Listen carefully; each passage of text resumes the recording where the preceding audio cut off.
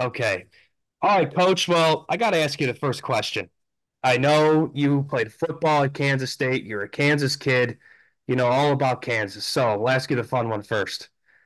What is your favorite memory from Kansas State? Oh, wow. I think we beat Oklahoma in football. So all the memories are great at Kansas State. I had a great education there. The coaches were great. Bus Murdays was our coach. And I just appreciated the fact I had great teammates. Absolutely. And you being a part of that and you being a coach in so many different realms and you now being a part of this Final Four. How how special is that to be a part of this run with Purdue men's basketball right now? Well, I think when you are a coach at the college level, that's our goal. We all want to get to the Final Four if possible. So it's just very special. And I got a picture from Lily talking about she showed me that Zach Edey gave you a piece of the Elite Eight net. Was that really cool to get that from a player like him? Really cool because I really not part of the staff, and just the fact I was a friend being around the program, and he liked the fact I was there, I guess. So that was very special to me. Thank you for bringing that up. Absolutely. Let me ask, of course, you were the coach at Purdue for many years, and you've seen the program rise under Coach Painter. And what's your biggest motivation, or why do you want to continue, to support the program and be on the bench for them?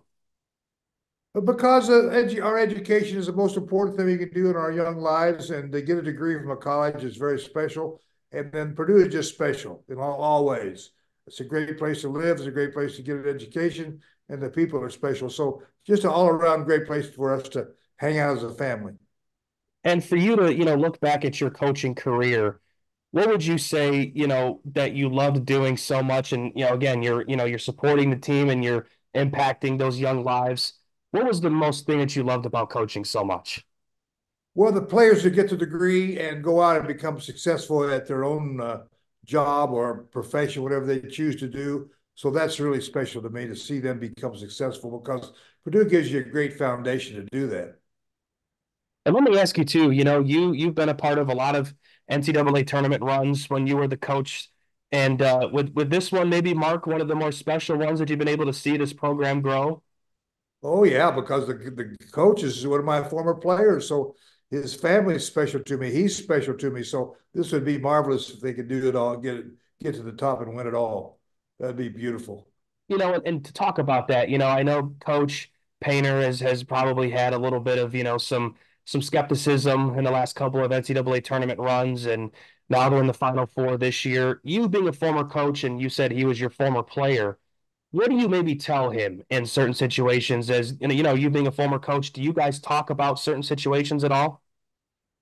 Not really, because I know what he knows what he's doing. I respect what he does, and the people don't understand how hard it is to get to the Final Four and win a championship. That is so hard because so many people want to do it. There's so many great players and so many great coaches that it's just a it's trying. You're trying to get to the mountaintop, and sometimes you don't make it.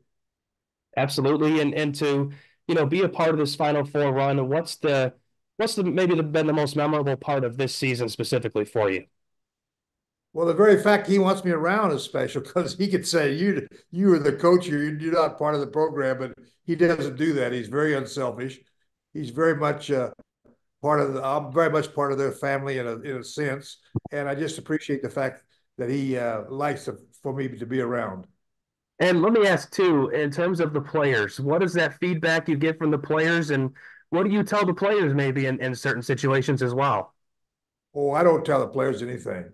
Matt knows what to say to them, so no, I just enjoy being around them. They're good. They're good people.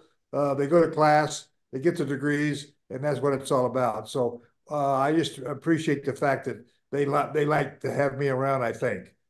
Absolutely. One last thing I'll ask you because I was just thinking about the team aspect, right? Zach and DJ Burns from NC State, two big guys going at it down in the low post. Do you think that's going to be a fun matchup to watch?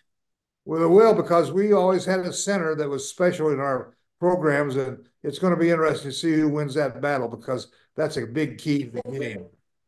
And who do you think is going to win? And what do you think the final score is going to be? Obviously, you think obviously Purdue's going to win. What do you think the final score is going to be?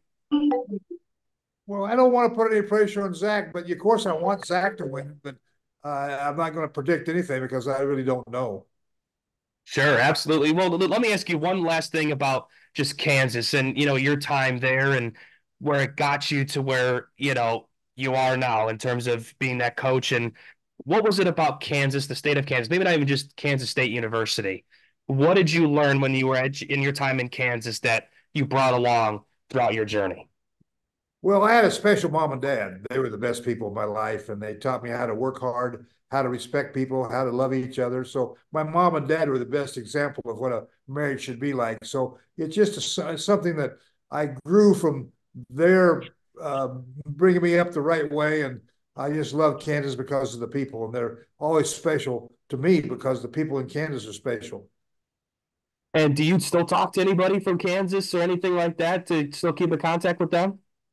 Oh yeah, a lot of them. I'm not going to try to name anybody, but it's just one of those things where, of course, I do because Kansas has been my life. Absolutely. Well, Coach, anything else that I may have missed from the experience of the Final Four, which is starting tomorrow, from your coaching journey, Kansas State, anything that I've missed that you'd like to add? Well, I just want to say how disappointed I am in myself that I didn't make it to the Final Four and win it because I was Eddie's son's assistant at Arkansas when we went, and that was special. And he was the greatest coach I was ever around. So uh, I just want to be able to make sure that people understand that how hard it is to do this, and we want to do it, but sometimes because you want to do something that's that good, it doesn't happen. So you got to hang in there and keep working hard. You got it. Well, one last thing I'll ask you, and I promise.